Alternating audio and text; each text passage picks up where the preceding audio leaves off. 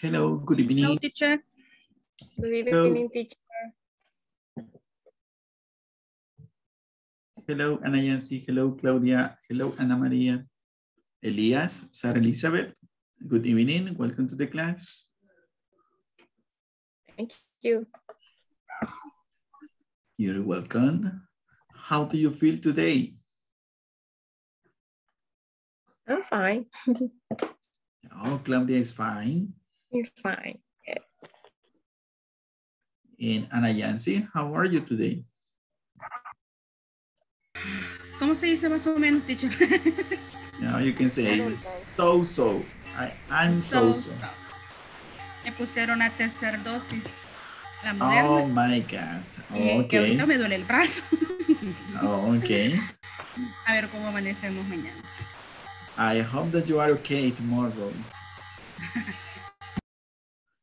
Espero que mañana amanezca muy bien, que ni se acuerde de la vacuna. Thank you, teacher. Okay, and Ana Maria Lopez, how are you tonight? Very good, teacher. Thank you. And you? I'm excellent, thank you. Mr. Elias, how are you? Very good. Very good, okay. And Sarah Elizabeth, how do you feel tonight? I am feel so. So too, I'm so. Okay, estoy más o menos, so. And Jacqueline, how are you? Hi, teacher. I am fine. I'm happy that everyone is good, right? Just Ana Yancy that her arm hurts. Solo ella que le duele el brazo, ¿verdad? The rest of the class, everyone is good. That's nice. And how was your day today? How was your date? Did you work a lot? ¿Les tocó trabajar mucho hoy? Yes? Yes, teacher. Okay. Teacher. Do you have a question? Full. Okay. No. It was a very busy day for everyone. So let's see, I'm going to change.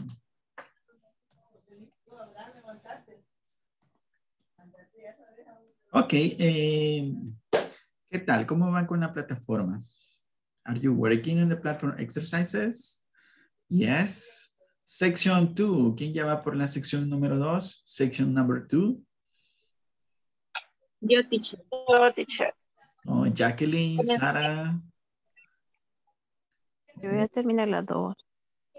Okay, perfect. You are in number 3, so you can start section number 3. No problem. And remember that at the end of the section number 3, you are going to find the midterm test. Usted va a encontrar el examen de medio curso al final de la sección número 3. So do you have any question about those exercises, about the platform? No problem at all. No hay ningún problema con eso. No question, no problem. No problem, no question. So excellent then. So let's see, tonight we're going to study the imperative sentences. Do you know what is an imperative sentence? What is an imperative sentence? Do you have an idea? Yeah. Una oración imperativa. ¿Se acuerda cuando su mamá le decía, anda a la tienda, compra las tortillas, cerrame la puerta? Ok, le decía, Ana Yancy, no toque eso. Todas esas son oraciones imperativas, ¿verdad? Nos sirven para dar órdenes, ¿verdad? Para dar órdenes, instrucciones, y también las vamos a utilizar para dar advices, consejos, ¿verdad? Consejos. Por ejemplo, si yo tengo un stomachache, ¿qué podría ser? ¿Qué le decía a su mamá cuando le daba dolor de estómago cuando estaba pequeño? ¿No se acuerdan? Y le des... Cochinada comiste. Can you please repeat?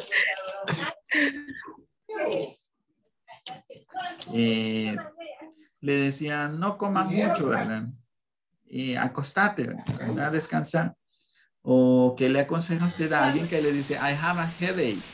I have a headache. Tengo un dolor de cabeza. Que duerma. Entonces usted le dice, Acetaminofén. take an acetaminophen pill, sleep a lot, go to sleep, váyase a dormir, don't watch television, le dicen, no vea televisión, ¿verdad? Si le duele la cabeza. Don't use your cell phone, no utilice su teléfono. Bueno. No vea el celular. Exacto, no vea su teléfono. Entonces, esas son advices, right? Consejos que le estamos dando, sugerencias, right? Advices or suggestions that we are giving to people, que le estamos dando a las personas. Let's start with tonight's topic.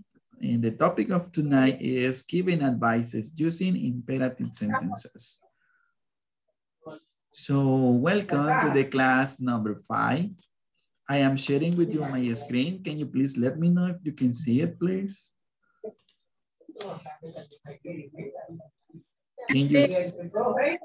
Yes? Okay, excellent.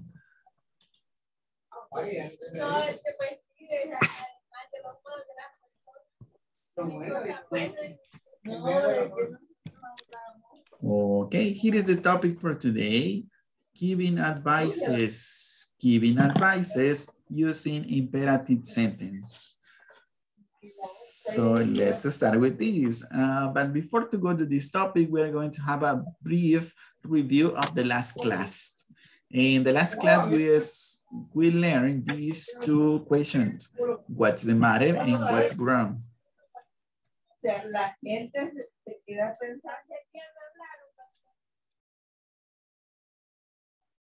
Okay. What's the matter and what's wrong? We studied these two questions yesterday. What's the matter? What's wrong? So we answered these two questions using the following structure. The first one is subject, verb have, plus a noun. And you say, what's the matter? I have a cold. What's the matter? She has a fever. What's wrong? They have the flu. What's the matter? He has a headache. So we need this structure to answer these two questions. What's the matter or what's wrong? Here is the subject, I, the verb have, and a noun, the noun. Of the illness, I have a cold. She has a fever. They have the flu. He has a headache. Podemos también responder con el verbo feel. ¿Qué significa sentir? Subject, the verb feel, and an adjective. I feel awful. I feel very bad. Me siento muy mal. She feels terrible. Ella se siente terrible.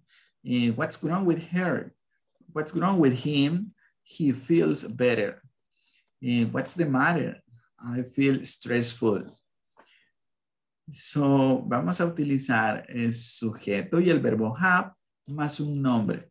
Vamos a utilizar el verbo feel en la siguiente manera. Subject, feel, and an adjective y un adjetivo. I feel awful. She feels terrible. He feels better. I feel stressful. ¿Quién se siente de esta manera? Dice, I feel stressful. Me siento estresado. Me, teacher. Me, Oh, teacher. Jacqueline, Me, Catherine, too. teacher. Okay. Me, teacher. También Juliana. Okay, Juliana, welcome to the class. So let's continue. Then we learned this yesterday, right? I volunteer to read these examples. Who wants to practice? Ana. Okay, Ana in the first sentences and then Julian in the other set of sentences. So you can start, Ana, please. Okay. I have a cold. She has a fever. They have the flu. He has a headache. Excellent. Thanks a lot. Julian, can you please start? Bless you. I feel awful. She feels terrible. He feels bitter. I feel stressful. Things are not so better.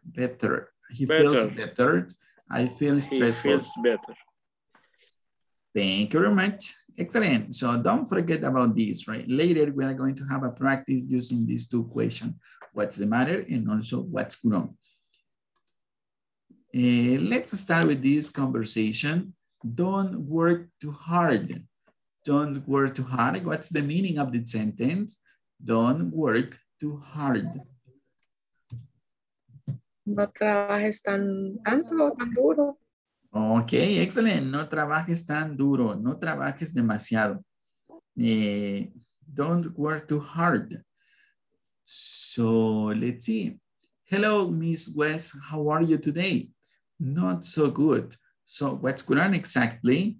I'm exhausted. Why are you so tired? I don't know. I just can't sleep at night. Okay, let's take a look at you. A few minutes later, I'm going to give you some pills. Take one pill every night after dinner. Okay, and don't drink coffee, tea, or soda. Anything else? Yes, don't work too hard. All right, thanks, Dr. John.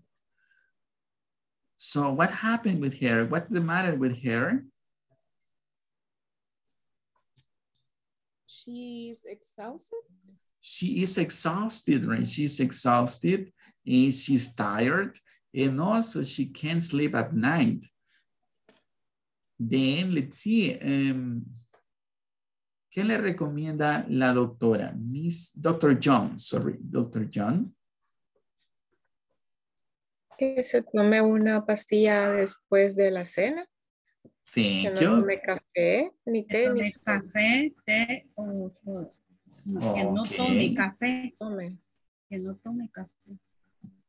Que no tome café, té o soda. So it says take one pill every night after dinner. And don't drink coffee, tea, or soda. And also she recommends don't work too hard. Don't work too hard. No trabaje demasiado. Ya ven que es malo trabajar demasiado, se enferma uno. ¿Qué diría su jefe si le dice eso? El trabajo es sagrado, no hay que tocarlo. Oigan, el trabajo es sagrado, no hay que tocarlo, Julián. Nos va a sonar la trompeta del chapal. Ah, ok. Bueno, si usted es jefe, ¿verdad? Don't work too hard. Deje que descansen un poquito su empleado. So let's see, how are you today? Not so good, no muy bien. What's going on exactly? I'm exhausted. Then let's see. Imperative sentences. Aquí hay algunos ejemplos de oraciones imperativas. Like, for example, the title of the conversation, don't work too hard. It's a recommendation, right? Using an imperative sentences. No trabaje demasiado. Don't work too hard. Another recommendation is take one pill every night after dinner. So it's an advice, a suggestion. Take one pill every night after dinner. And let's see the other one. Don't drink coffee, tea, or soda. ¿Qué sentiría si le dice el doctor? Don't drink coffee or soda. Don't drink soda. ¿Sufriría o no? Yes, teacher. Yes. Yes. Yes. No, teacher. Oh, Catherine, you don't like coffee? No. Oh, you don't like coffee. What about soda?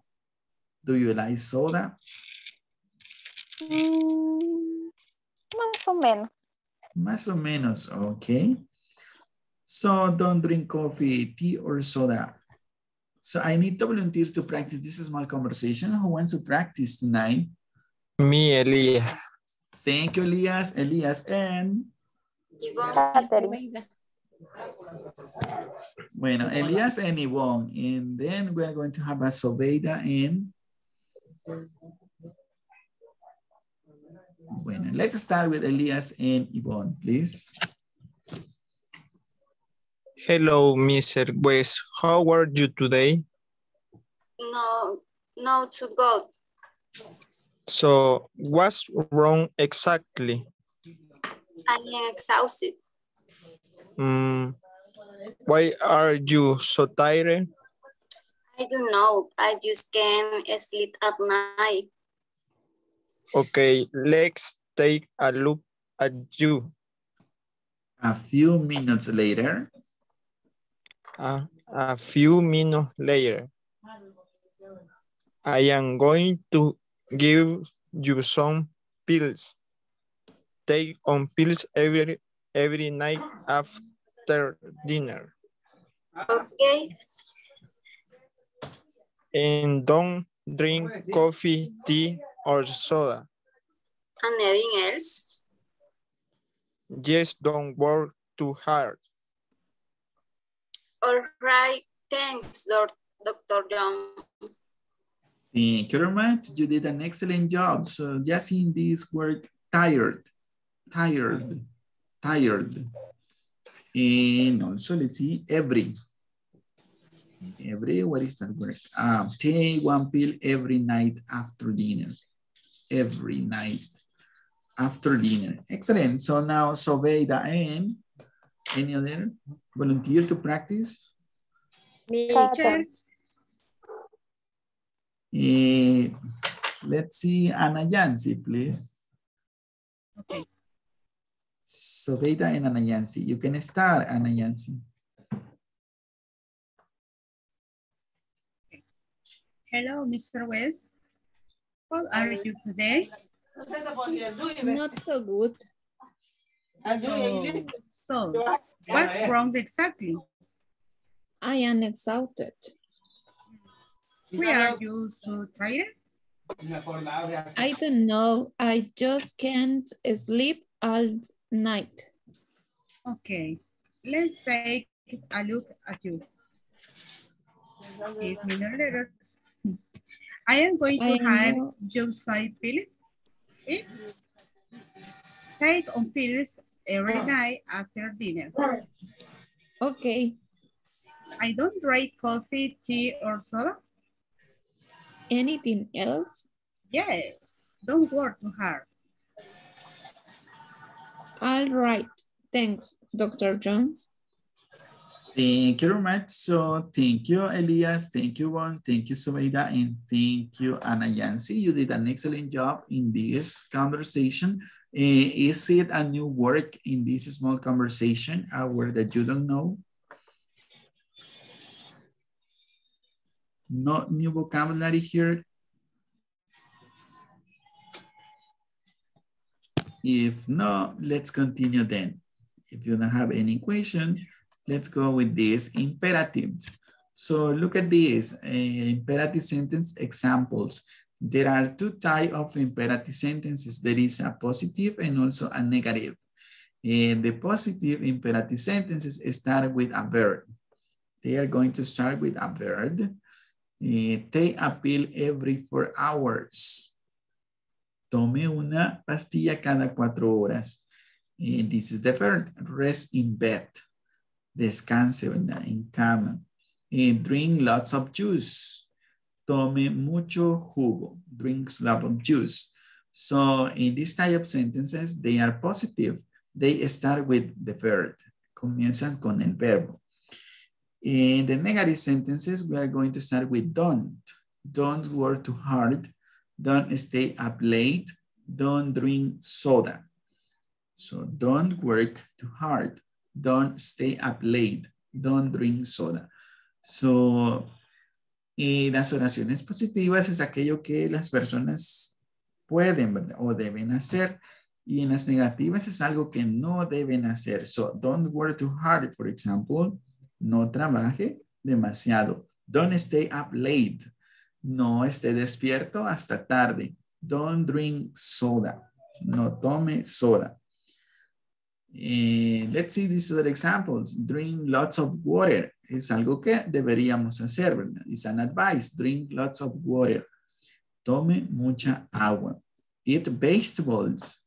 eats vegetables, coma, vegetales. If you have a headache, take an aspirin. Take an aspirin. So, deberíamos hacer esto. ¿Qué no deberíamos hacer? Utilizamos don't. Don't eat too much. Don't stress.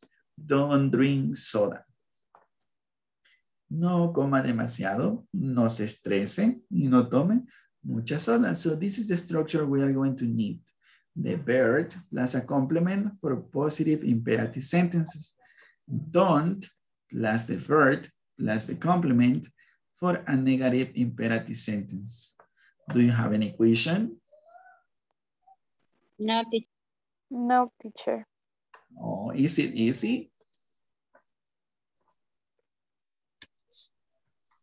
You say yes, it is. Yes. Ah, okay. No, so, let's see. Este tipo de oraciones no tiene un sujeto. Se sobreentiende que el sujeto es you. O sea, tú, ¿verdad? Tú. They appeal every 4 hours. Tú, rest in bed. Usted, ¿verdad? Descansa en cama. Usted, drink lots of juice. So, we don't need a subject in imperative sentences. Incluso un solo verbo puede ser una oración imperativa. A ver, si yo le digo study. Study ya es una recomendación. Estudie. Estudie. Study. Eat. Coma. Run. Corra. Stop. Deténgase. Entonces, un verbo puede ser una oración imperativa. So, let's see some other examples. Using imperative for giving advices. So look at this small conversation. I have a headache. Take some aspirin. Rest a lot. Don't use your cell phone or computer and don't watch television. So look at these advices. Take some aspirin. Rest a lot. Don't use your cell phone or computer and don't watch television. If you have a headache. Si tiene un dolor de cabeza, haga estas cosas y no haga las siguientes dos cosas. Don't use your cell phone or computer and don't watch television. Let's see the next small conversation. I have diarrhea. ¿Qué le recomendaría a alguien que tenga esa enfermedad? I have diarrhea. Take Pepto-Bismol. Okay, excellent. So take Pepto-Bismol. Take Pepto. I drink suero. Drink a water. There are alcalde.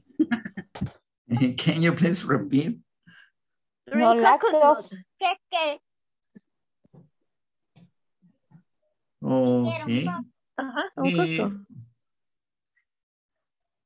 Okay, so let's see. You can say drink a lot of water, stay at home, don't go to work, don't go to school. What more? Stay in bed. So stay at home is when drink lots of liquids, tome muchos líquidos, and don't eat too much. No coma. What is the meaning? No coma demasiado. Okay, let's see. Let's see the other one. I have a cough. ¿Qué recomendaciones le diría a alguien que tenga esa enfermedad? I have a cough.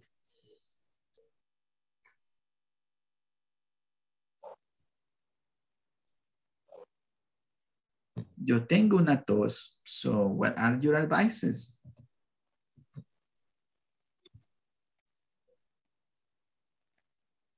I drink bebidas calientes. Ah, okay. Drink hot drinks. Drink hot drinks. Tome bebidas calientes. Take cough syrup. Cough syrup. And here are some advices. Don't drink ice cream. Okay, don't eat ice cream. Excellent. Take cold syrup, don't drink cold drinks, and don't eat ice cream. So, no tome bebidas frías y no coma sorbet.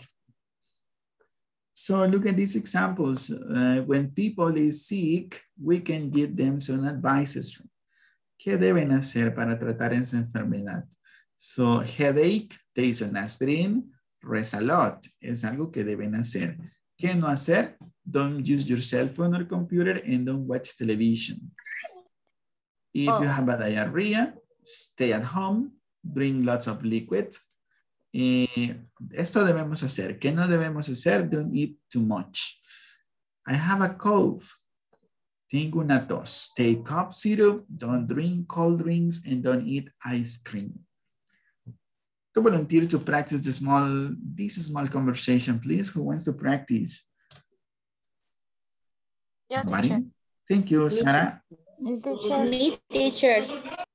Okay, in the first round, we are going to have Sarah and Elena. And in the second one, Cynthia and any other volunteer? Me, teacher. María Luz. Thank you. So, las tres conversaciones, please, Sarah and Elena. You can start, Sarah, please. I have a headache. Take some aspirin, rest a lot, don't use cell phone or computer, and don't watch television. Second conversation. Diarrhea. Stay at home, drink lots of liquids, don't eat too much. Have a cold. Take out syrup, don't drink cold drink, and don't eat ice cream.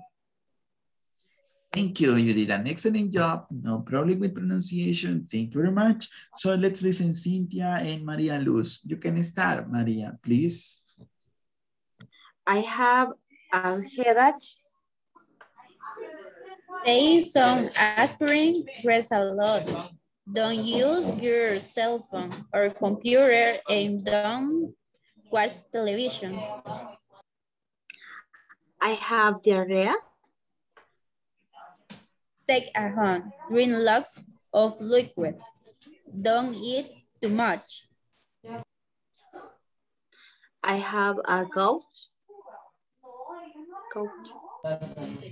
Take cough syrup. Don't drink cold drinks and don't eat ice cream. Thank you. Almost perfect. Thank you very much. You did an excellent job. So headache. I have a headache. Diarrhea. I have diarrhea. And cough syrup. So thank you very much. Let's see the next thing here. Make imperative sentences with the following verbs. So do you know the meaning of this verb? Eat, for example. What is the meaning of eat? Comer. Ok. ¿Cuál de estos verbos es fumar?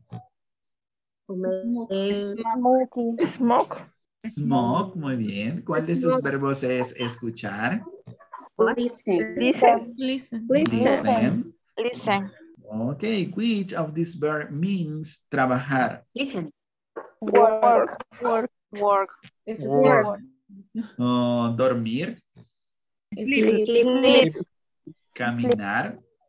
Walk. Y lavar. Wash. Ir. Go. Relajarse. Relax. Estresarse. Stress. Okay, excellent. So let's see. We're going to make some imperative sentences using these verbs. So let's start with it. Well, I have all of them here. The first one is don't eat fast food. Don't eat fast food. Don't go to sleep too late. Well, 30 minutes. Don't stress too much. Go for a run. Don't smoke. Listen to your doctor. Wash your hands. Relax. And don't work too hard. So don't eat fast food. ¿Le costaría seguir esta recomendación? Don't eat fast food. Do you know the meaning of fast food? Yes. Yes. Yes. Yes. Okay, here is pizza, pupusas, pastelitos, yuca, fried yuca, French fries, hamburgers, ice cream, chocolate cake, candies. Yes, right. So don't eat fast food. Don't eat fast food. Yes, it's really difficult to follow this advice, right? Because almost every fast food is delicious. Don't go to sleep too late. No se vaya a dormir demasiado tarde. What time do you go to bed? ¿A qué hora se van a dormir? 10 o'clock p.m. 10 p.m. 10 o'clock. 11 o'clock. 11. Ok. Todos los días reciben el siguiente día a las 12. 12 a.m. So don't go to sleep too late, right? Walk 30 minutes. Walk 30 minutes. Caminar 30 minutos. Okay. Is it difficult to walk 30 minutes? No. No. Don't stress too much. Don't stress too much.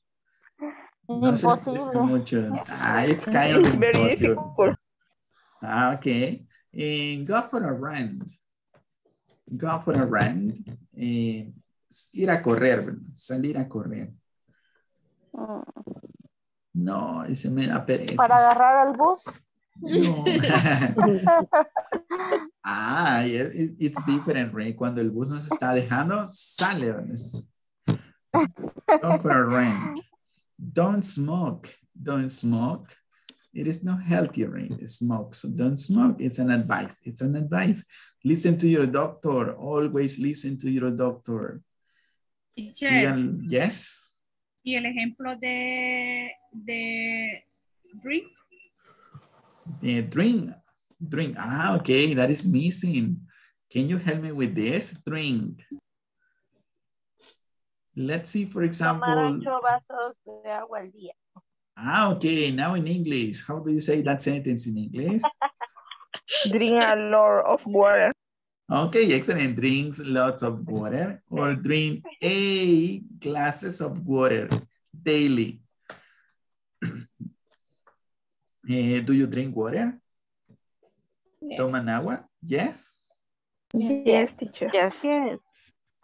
Okay, so it's healthy. So drink lots of water. Wash your hands. This is important too, right? Wash your hands.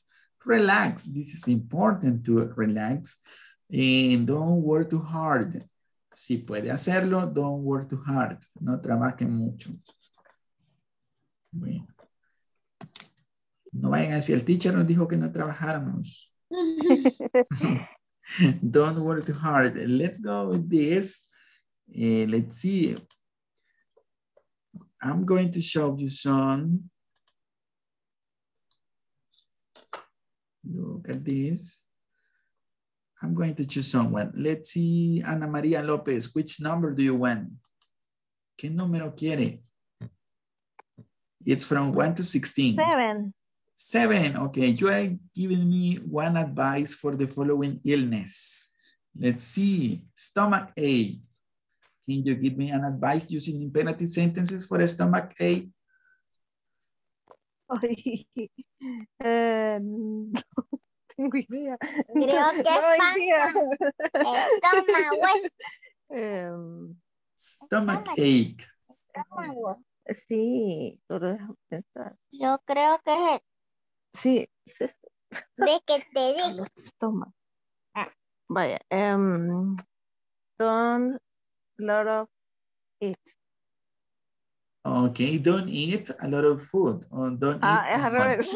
Okay, don't eat a lot of, okay. Don't eat too much. Don't eat too much. Don't eat too much. Excellent. Anyone have another advice for an stomach ache? Toma, te dice. ¿Nadie tiene otro consejo utilizando oraciones imperativas para stomachache? Nobody? Don't eat space food. Oh, don't eat spicy food. Don't eat spicy food. Comida condimentada o picante. Spicy food. Don't eat spicy food. Thank you. Any other one? Don't eat fast food. Take a medicine. Okay, don't eat fast food. Take some medicine. Okay, excellent. Let's choose Take a another pill. one. Take a pill, right? Take a pill. Okay. Claudia, which number do you want, Claudia? Number 9. Number 9. Let's see what is under number 9. Sore throat. Sore throat. Sore throat. Take a pill. Take a pill. Don't drink things.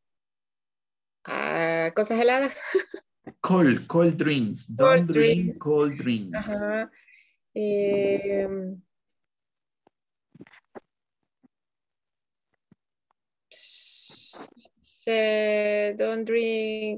Don't eat ice cream.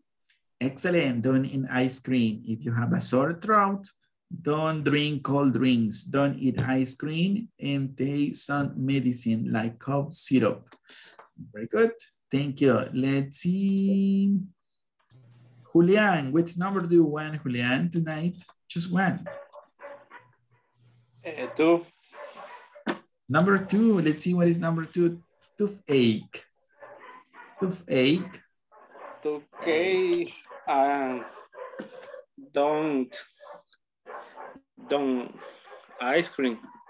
Don't eat ice cream. Excellent. Don't eat ice cream. Don't cold drink. ¿Cómo se dice? Así es, ¿verdad?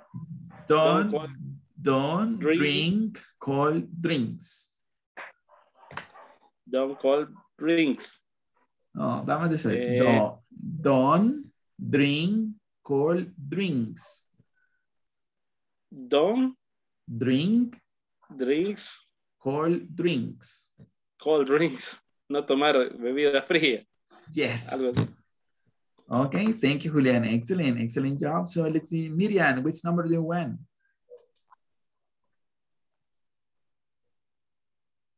Hello, Miriam, which number do you want?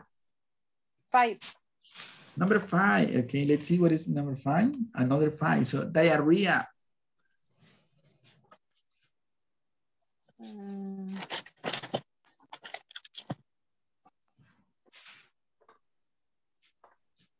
Don't eat too much. Excellent. Don't eat too much. Thank you. Any other advice for a diarrhea? Don't drink water. Drink a lot of water. Thank you. So let's see, Yvonne, can you please choose a number, please? Number 4. Excellent. Number 4, so cough.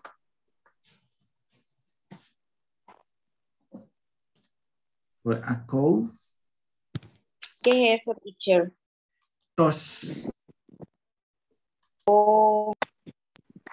Okay, don't eat ice cream.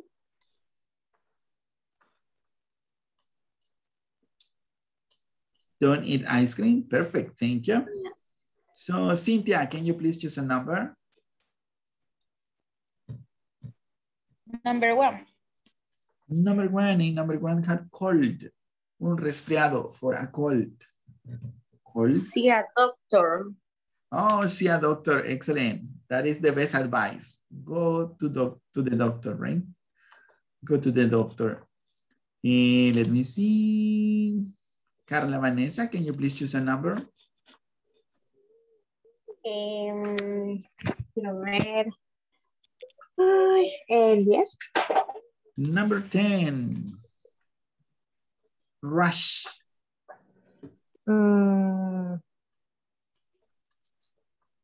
Take a, no sé cómo se dice antialérgico. Antiallergic. Eso.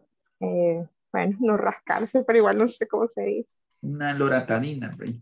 Take Ajá, loratadina. Okay, rush. For a rise. And don't touch. Excellent. Don't touch. Okay. No se toque. Rash es una alergia, ¿verdad? Una picazón. Alergia, ajá. Alergia. So don't touch it. No se lo toque. Okay. Excellent. Thank you. Valmore, can you please choose a number?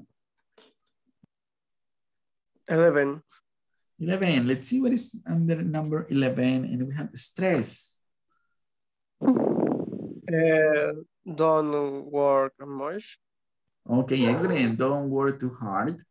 Don't work too hard. No trabaje demasiado. Thank you. Let's see the next one. Glenda, can you please choose a number? And then Victoria. 12. 12. Tiredness. Tiredness. Cansancio. Rest in bed. Rest in bed. Excellent. Rest in bed. Victoria, can you choose a number, please? Big one. Number 16.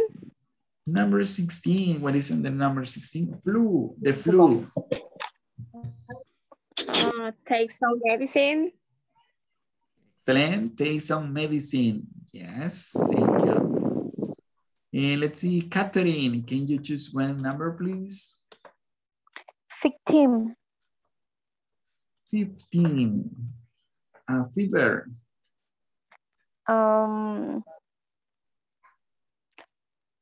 Take 2 acetaminophen. Excellent. 2 acetaminophen, really? 2? Take 2 acetaminophen. Yes. Para un alivio rápido, muy rápido. Take 2 acetaminophen. Okay, thank you. Let's see now. Brenda, can you please choose a number, please? Tell me, which number do you want, Brenda? 8. Number 8. What is under number 8? Sore eyes. Eyes. Sore eyes.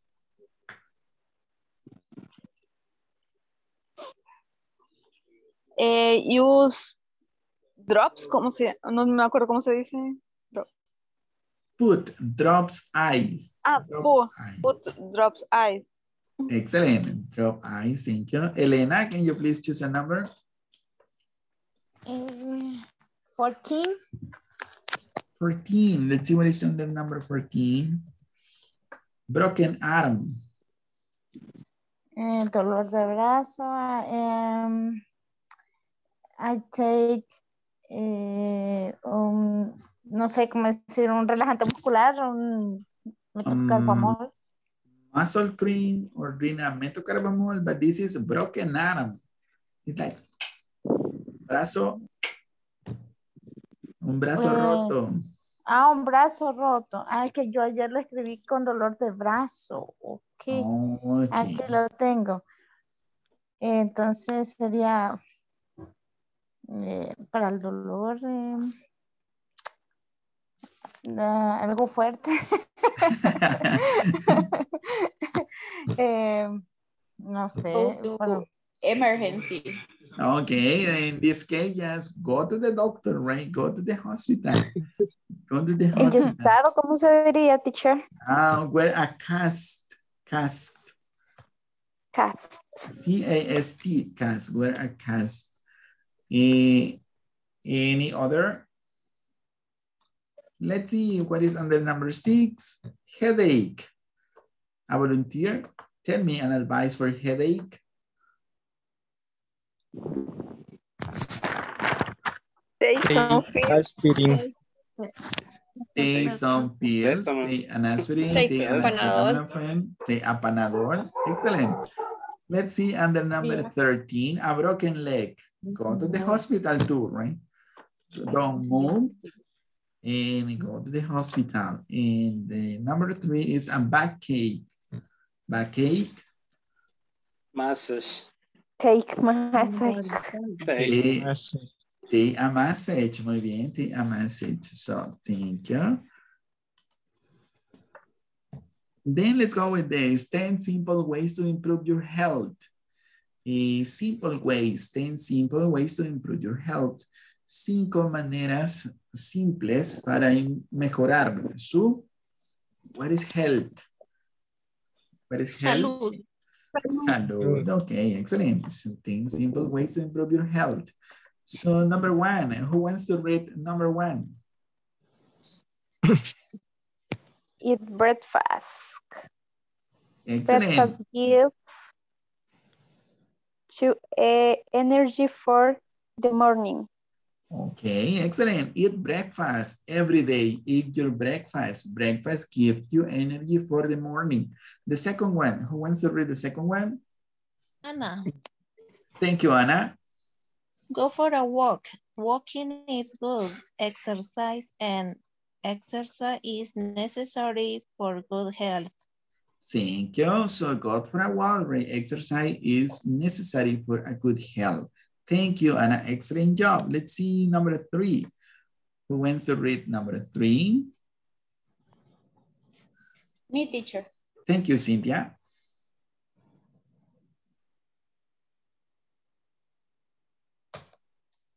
You can start, please, Cynthia. Floss your teeth. Don't use brush them. Flossing keeps your gums healthy. Thank you, Cynthia. Excellent job. So floss your teeth. That is, use hilo dental. Use hilo dental. Don't just brush them. No solo lo cepille. Flossing keeps your gums healthy. Utilizando hilo dental, mantiene sus encías saludables. Healthy. Very good. Number 4. Any volunteer to read number 4, please? Me, teacher. Thank you, Elena. And number 5, Anna Yancy. Elena, in number 4. Okay. Drink a cup of water every day. Water helps your body in many ways. Thank you. How many cups of water do we need every day? 8. Yes. At least 8. At least 8. Thank you. Anna Yancy, number 5, please. Stretch for 5 minutes. Stretching is important for your muscles. Excellent. Stretch for 5 minutes. You just need 5 minutes for stretching. And it is important for your muscles. Es importante para sus músculos, ¿verdad? So, number 6. Me, teacher. Thank you, Sobeida. Me, teacher. Maria Luz in number 7. Sobeida in number 6, please. Okay. Wear a seat belt. Every year, seat belts save thousands of lives. Thank you very much. So seat belt, it is important, right? If you drive a car or you are traveling by car, always wear a seat belt. No solo por la multa, ¿verdad? Sino por su seguridad. Use the seat belt. Utilicen el cinturón de seguridad. And it says every year seat belts save thousands of lives. And number 7.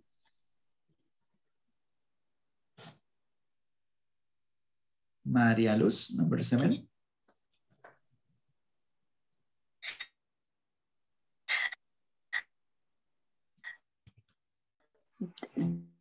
Though sometimes to charge your brain, for example, a crossword puzzle. Yes. Or read a new book. Thank you. I couldn't hear you very well. Time to help your brain, for example, do a crossword, puzzle, or read a new book. Excellent. Excellent. Thank you, Maria Alonso. Do something to challenge your brain. Right? Haga algo que desafíe a su cerebro, a su Creo mente. que tengo problemas de señal, teacher. Yes, we can listen that. Se le oye un poquito cortado. So don't worry about that. Thank you very much. For example, do a crossword puzzle or read a new book. This is a crossword puzzle, un crucigrama. In number 8, it says, any volunteer to read number 8? Me, teacher. Thank you. Juliana. Protect your skin. Use a lot of moisturizer and sunscreen.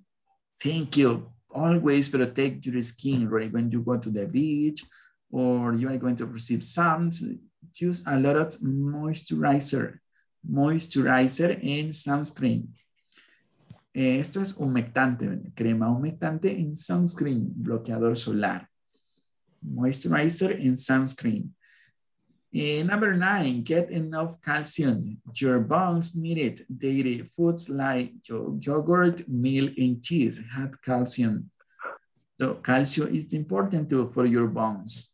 And take a time out. This is important. Take a time out every day. A break of about 20 minutes. Do something different. For example, get up and walk or sit down and listen to music. So this is important to take a break during our daily life, right? So at least 20 minutes for you to do something different. For example, watch a movie, listen to music, walk, talk with your friends. So do something different in those 20 minutes. Always take a break. And then these were 10 simple ways to improve your health. Now I have a question for you. Number 1, what can we do for challenging our brain? According to the reading. Do puzzle and crossword and read a new book. Excellent. What can we do for challenging our brain? Do a crossword puzzle or read a new book. Do you like reading books? Yes. Yes. No. Okay, Victoria say no, and Elia say yes. And let's see what the next. What does our bones need? Calcium. Calcium, yes. What is good? What is a good exercise to stay healthy? Walking. Walking, okay, go for a walk, walking. How much water do you need to drink? 8 8 glass of water. 8 glasses of water. Excellent, 8 glasses. What can you do in your time out?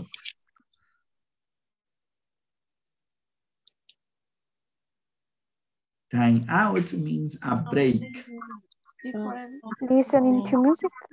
Listen to music. Read the book. Read a book. Excellent. Exercise too. In which practice say love of lives?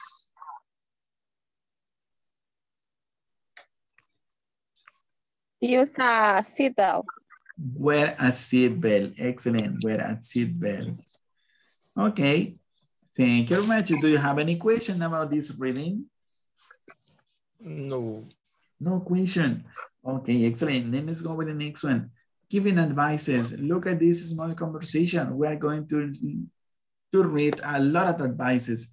Let's see, this person say, I want to have a healthy life. Yo quiero tener una vida saludable. So here are some advices. Who wants to read them?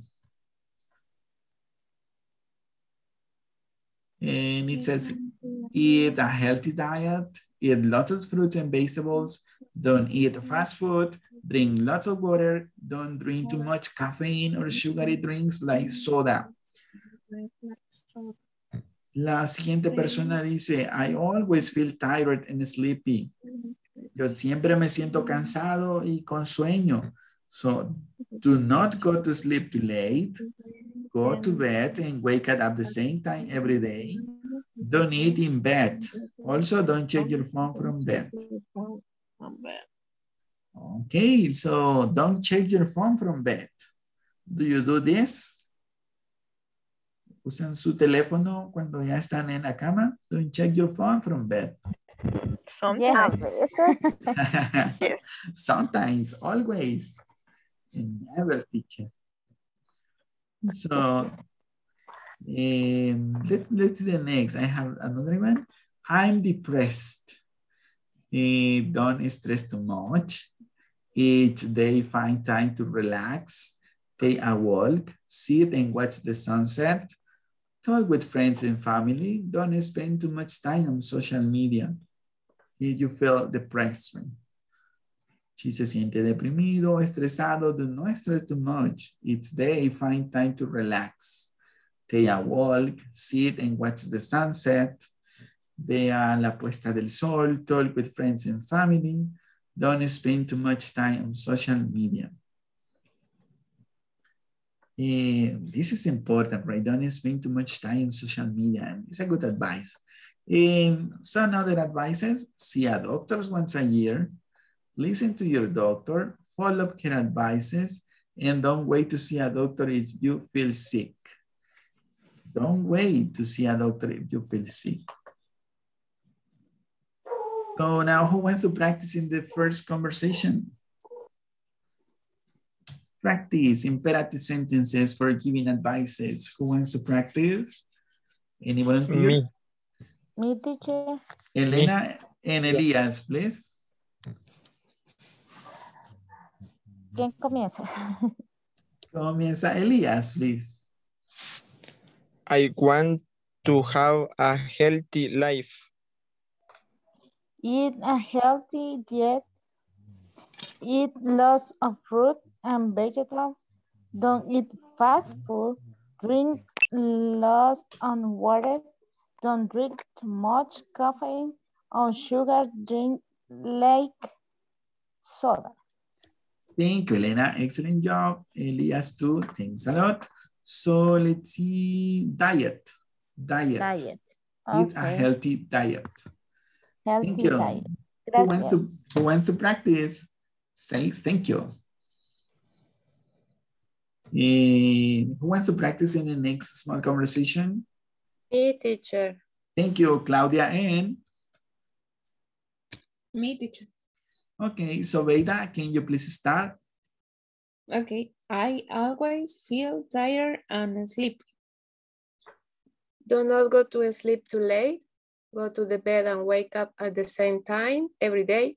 Don't eat in bed. Also, don't check your phone from bed. Excellent job. Thank you very much. Let's see in the next one. In the last small conversation, who wants to practice?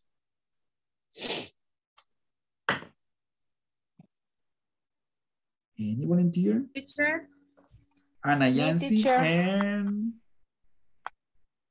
Ana. Ana Maria. And Ana Maria. Okay, Ana Maria and Ana Yancy. So you can start, Ana Maria. Okay, I can depressed. Do not stress too much. Each day, find time to relax. Take a walk. Sit and watch the sunset. Talk with friends and family. Don't spend too much time on social media. Thank you very much. Ana Maria, can you please read the last one, please? Ay, se apaga la compañera. Yes, give me a second. Okay. Okay, you can Si a start. doctor once, okay. Si a doctor once a year, listen to your doctor, follow her advice. Don't wait to see a doctor if you feel sick.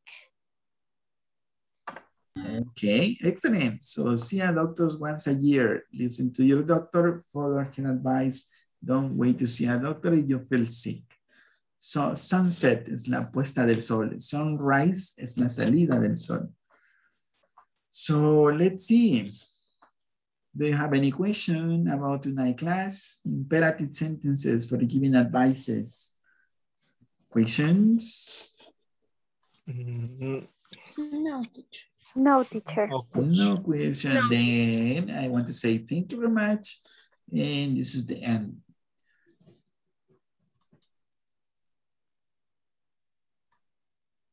Just a second.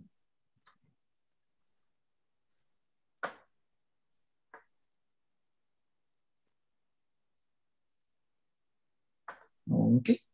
So let's practice. Let's see. For a headache, can you tell me an advice, please, Yvonne? Headache. Day es, ¿qué significa, verdad? No, give me an advice for a headache. Using an imperative sentences. Algo que debo hacer o no debo hacer for a headache. Drinks of pills. Okay, drink some pills. Don't watch TV. Don't watch TV. Okay, thank you. So let's see, Claudia. I have a diarrhea. Drink a lot of water. Drink Pepto-Bismol. Thank you. Maria Luz de Nieto, I have a stomach ache. I have a stomach ache.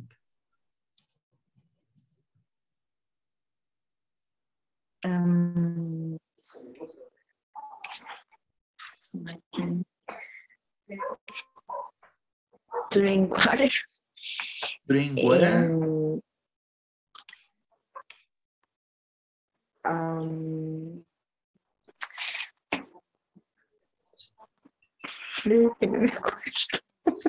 Okay.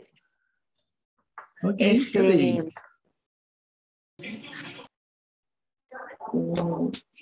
Take ciudadanos. Okay. Pepto-Bismol. Thank you. Okay, ¿alguna vez les dijo su mamá, tomen esencia? Do you know that? Yes.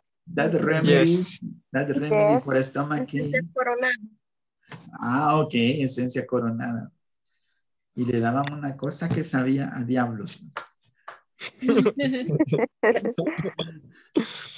Okay, so thank you very much for your punctuality, your attention, your participation. You are doing a great job in this virtual session.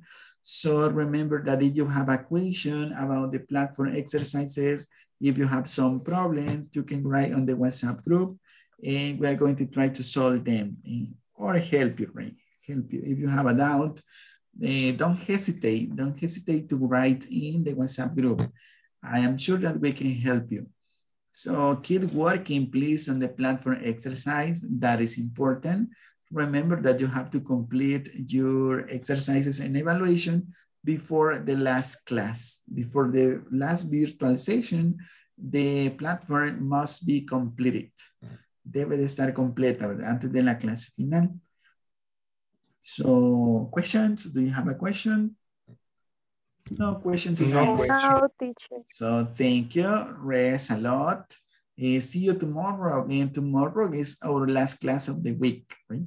It's Thursday. See you tomorrow. Mañana es la última clase de la semana. Don't miss it. No se la pierda. I am going to be waiting for you at 8 o'clock p.m. So, bye-bye. Have a good night. Bye. Good night. Bye. Bye. Teacher. Bye. Bye. Bye-bye.